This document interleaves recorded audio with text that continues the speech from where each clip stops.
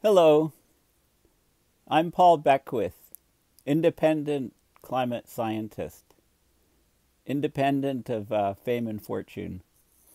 Of course, we're approaching Christmas, so I've got my Christmas tree here and I've got my decoration on it. It's not a partridge, it's not a pear tree, but it's the best I can do right now. And of course, I've got my king here to signify all of the chess playing that I do to to get sort of system thinking, big thinking. Scientists are like the individual chess pieces on the board, whereas I'm playing the game of chess. I'm trying to see the big picture. Look down and try to interpret all of the parts and so on. So what I'm going to do in this video is I'm going to talk about a new paper. Well, today I was going to talk all about the Arctic report card. I was going to go into detail about all of the different sections of it. It was a report that came out just recently. But instead of that, a paper has just been hit the airwaves and had a lot of coverage. It's about tipping points in the climate system. Regime shifts. You go from one stable state to another stable state. And while you're undergoing that transition, there's all kinds of turmoil. The system is very highly nonlinear. So instead of a slow, steady increase, which people expect with climate, you get this tipping point and you get this wrenching change, almost like a vertical line to a different state. So we're undergoing this transition presently with climate.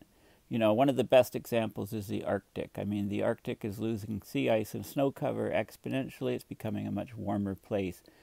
And there's all of these long-ranging connections, these cascading connections.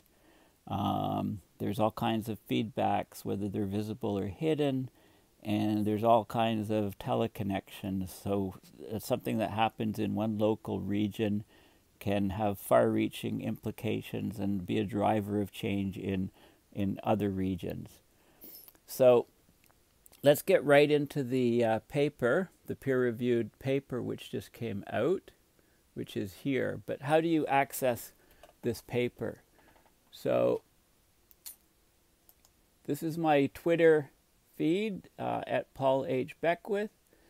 And basically, so this is where I'm talking about jet streams. I usually pin the previous videos that I've posted, so that was just a few days ago. And here we go, cascading regime shifts, and there's a preprint on bioarxiv or whatever, however you pronounce that.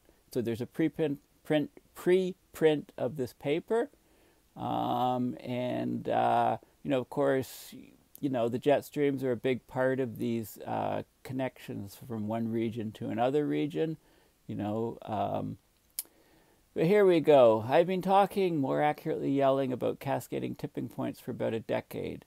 Finally, scientific studies are now doing so. They're actually yelling. They're starting to yelling. The risks of domino effect of tipping points is greater than thought, says a study. Well, no surprise there. So if we look at this paper here, scientists warn policymakers not to ignore links and stress that every action counts. So policymakers have severely underestimated the risks of ecological tipping points. So this study shows that 45% of all potential environmental collapses are interrelated and could amplify one another. It was published in the journal Science, although there's a paywall for this journal. But there is a preprint, which I'll show you the link to.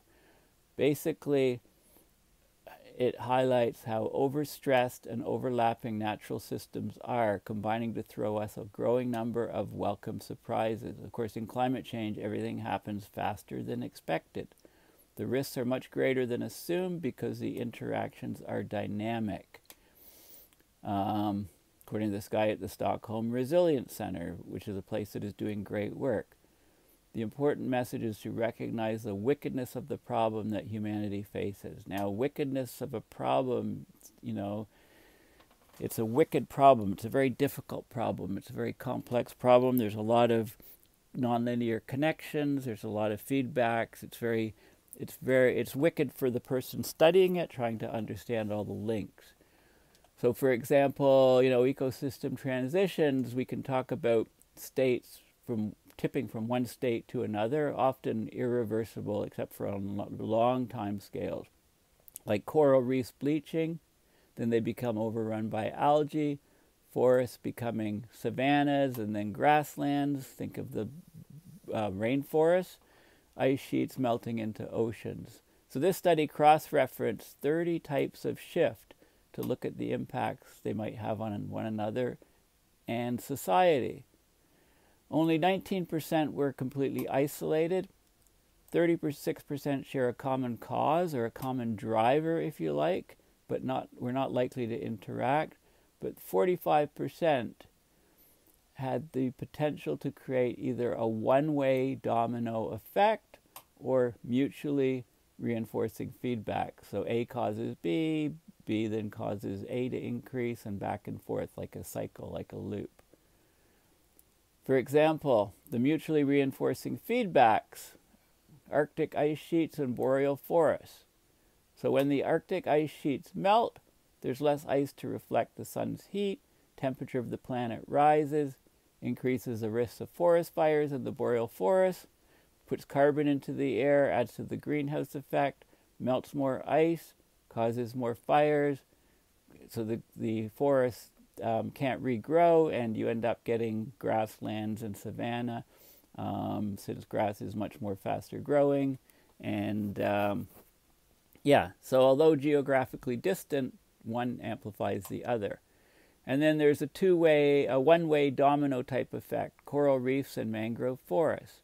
When coral reefs are destroyed, it weakens coastal defenses. Mangroves are exposed to storms and ocean surges because they're no longer, these storms and surges are not broken up by reefs, so the mangroves then suffer. Deforestation of the Amazon, multiple cascading effects. It weakens the rain systems, forests become savanna, they don't store as much carbon, there's reduced water supplies for big cities and crops, more pressure for land clearance. Okay, so these tipping points are increasingly accepted to explain climate change that's happening with more speed and ferocity than computer models have predicted. Computer models have failed miserably at predicting these cascading feedbacks and tipping points and linkages. And that's it's very difficult. I'm not knocking the programmers, but we need to go to common sense as opposed to, there's been way too much trust in models. For example, tipping of the West Antarctic ice sheet wasn't even on the radar 10 years ago. But now we're getting large chunks of ice coming off. We may have already passed tipping points on some of these ice sheets. One of the authors says, we're surprised at the rate of change in the Earth's system. So much is happening at the same time and at a faster speed than what we thought 20 years ago. That's a real concern.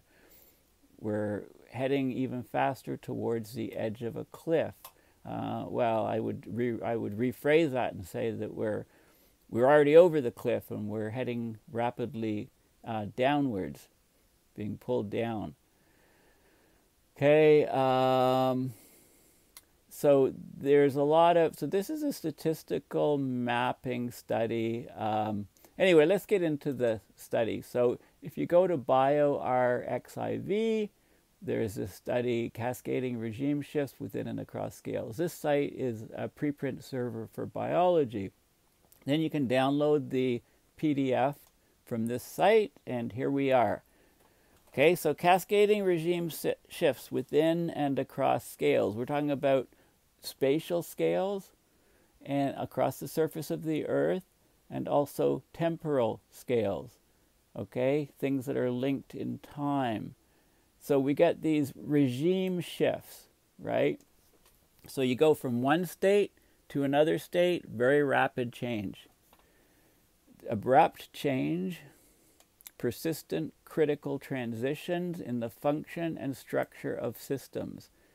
It's largely unknown how these transitions will interact, whether one will increase the likelihood of another or simply correlate at distant places, known as teleconnections. So they explore two types of cascading effects here. A domino effect creates one-way dependencies. One small domino tips, hitting another one, hitting another one. I don't know if you've seen the video where you have a little tiny minuscule domino and it causes one larger to tip, and then at the other side you get this massive wall-sized domino that tips. Okay, once they're all down, it's basically a one-way transition. There's also a case where hidden feedbacks produce two-way interactions. Okay, so A causes B, it reinforces A, causes B to increase, and so on. Many of those happen up in the Arctic. Okay, there's a control case of driver sharing. So one driver or impact or external forcing causes a change in one system somewhere and also causes a change in another system somewhere else. That would correlate the two resulting changes. So it's looked like this is examined as a network. Think of the brain network. The neurons are all connected together. You know, neurons that fire together wire together. So when you get a neural network triggered, then there's a whole set of cascading things that happen.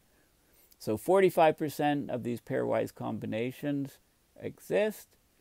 Okay, that's one of the key findings. Driver sharing is very common, more common in aquatic systems, whereas these hidden feedbacks are more common in terrestrial and Earth system tipping points. Okay, so basically, it's an excellent paper. I suggest that you bring it up and have a look at it. And it's just, like I say, it's hitting the press around the world right now. And let's look at what they're actually showing. Okay, and so here we go for the the diagrams. So I'll try to explain some of these diagrams. So here we go. We have cases where the driving force is shared between different effects, different regions. We can have domino effects occurring. We can have hidden feedback effects occurring.